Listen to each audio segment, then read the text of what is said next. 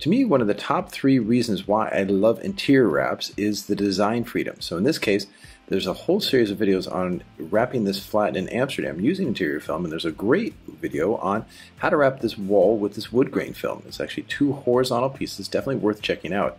And that wood grain finish is awesome, and we basically use that same material on an IKEA mirror, which you see above the mantelpiece right there, and also on the bench, which you're about to see wrapped as well. So very cool in the sense that the design elements match from, let's say, this living room area in the kitchen, and it's very easy and straightforward to do.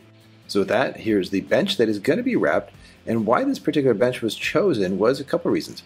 The legs of this particular bench match the table, so there's good continuity there, and it was a really good price. It was normally $175 and on sale for $40. And the reason why is, the finish of the wood is okay. You can see that the lacquer that they put on is super uneven. So in terms of quality right now, not super high in terms of what came from the manufacturer, but with interior wrapping film, we can actually make this look brand new, and it's going to match the wall in the living room and the IKEA mirror. So it works for your pocketbook and for that design factor as well. So it's a big win-win, and that's another reason why I love interior film. So with that, let's get to prep. All about cleaning here, so being super thorough, making sure the underside is clean, and all those little open edges in those slats right there. So just definitely take your time. And now in this case, adding adhesive promoter right now is a slightly sealed surface, so using one that has a solvent in it, making sure you get full 360s on the outside, underside, and in between the slats. Definitely want to allow it to dry, and then once it dries, now it's time to prep the piece to put on.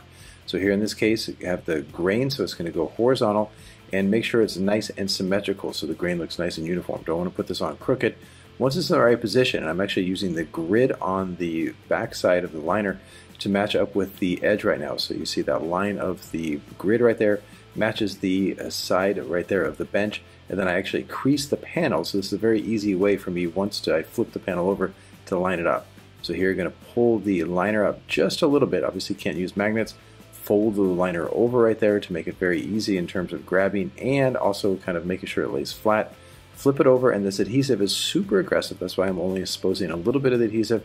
Match up those creases with the edges, so now it's nice and uniform. Squeegee it on, and now I've created my permanent hinge, rock and roll. So once that's set, it's all about getting in a good rhythm, pulling the liner and squeegeeing at the same time. Don't want that adhesive to touch too soon. And once I've squeegeed from front to back, now it's time to do the corners, which I'm going to do in one piece. So now I add heat, make sure it's nice and warm. Really want to make sure that film is thoroughly heated from top to bottom. And now I'm going to stretch it out and hook the underside. Definitely going to wrap these corners in one piece so it's nice and smooth. Pinch the corner so it's on, and you can see that by doing that you get some wrinkles left to right and on the underside. So we'll show how to finish that in a little bit. Very important to kind of set these corners up first. So on each corner I spread the material, do a little bit of the shimmy, and then hook it right onto the underside. Lock it down, and once all corners are set, then I want to make sure I get a nice good seal on that upper corner. So I heat it, form it, and pinch it, and now it's time to stretch that material kind of towards the middle. So I heat it and then pull it, not too hard because I want to make sure that that grain pattern is not too distorted on this side. So I stretch it towards the middle, which can eat some of that tension. So I heat and then pull at a 45-degree angle, and I'm just pulling it right to that middle section, which shifts a fair amount of tension from the corner into that middle section there, which is going to help for the corner durability long term. So once that's set, then I repeat the exact same steps on all the other corners. Heat, pull towards the middle, lock it in place. Having an application glove is absolutely critical right now. And now I'm going to shift gears a little bit. So far I've used fairly traditional techniques, but here I put my heat gun setting on medium, and I'm actually heating the film very thoroughly, lightly holding it off the surface. And because the film is calendar and it was made left to right in terms of manufacturing, by heating it actually shrinks towards the bench by itself. That's called zero stretch. So by adding heat and letting the material shrink naturally from the tension that was built in from the manufacturer, I actually wrap the side of this by itself. So even here on the underside, adding heat, and basically you can see the material kind of relaxing and shrinking into that edge, and then I seal it down. And that's a huge tip for eliminating any type of tension on the edge. So with the material to the underside of the bench now, I pick it up, place it on a table, in this case on a cutting mat so I don't scratch the table itself, and now it's time to focus on the corners.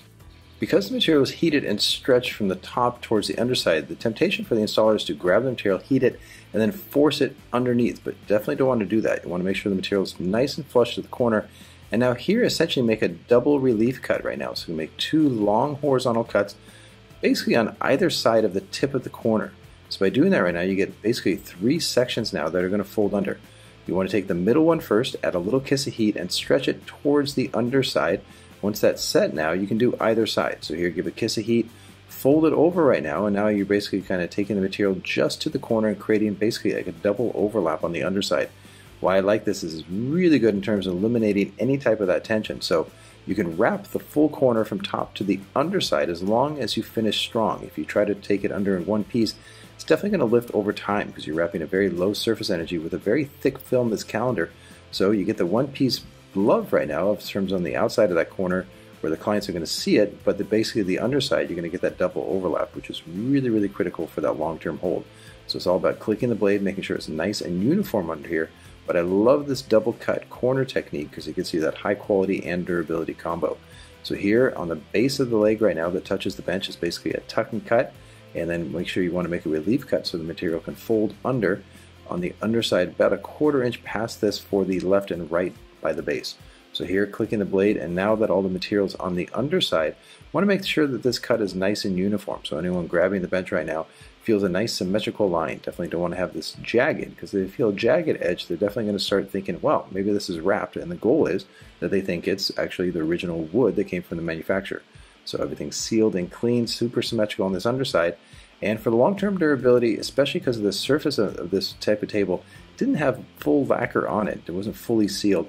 I'm putting this piece on the underside left to right, almost like an edge seal tape, just to ensure that extra long-term hold. Don't have to do this all the time, but I'm doing this based on the surface energy. So good long-term hold, just taking those scraps, make sure it's nice and symmetrical, and now adding heat to make sure you get a good tight seal to the surface. And the final stage right now is cutting out those little gaps of the slats right there. So super sharp blade. Set it up with a finger right there in the application glove. Slight beveled away cut right now so it lays flush on the surface. Basically kind of hook the ends right now. So start on the long point, hook the ends, and then basically finish with the long run on the other side. The thickness of the film kind of holds the material off the surface. So as long as you get the angle right, it goes super smooth. And here's a shot of the final result.